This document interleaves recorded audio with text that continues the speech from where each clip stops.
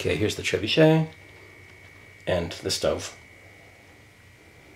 So,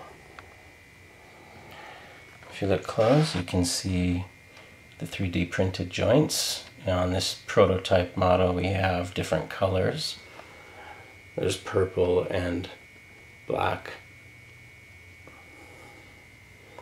And you can see the very homemade materials. All the pokey bits will be gone when we have a working model. And let's see if it works.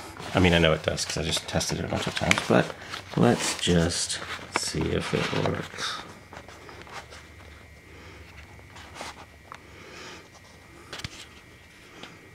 Let's get some focus here.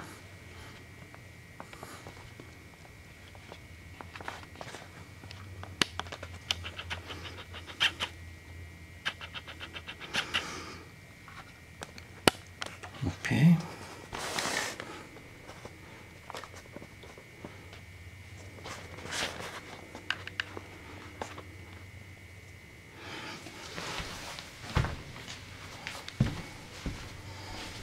Ammunition.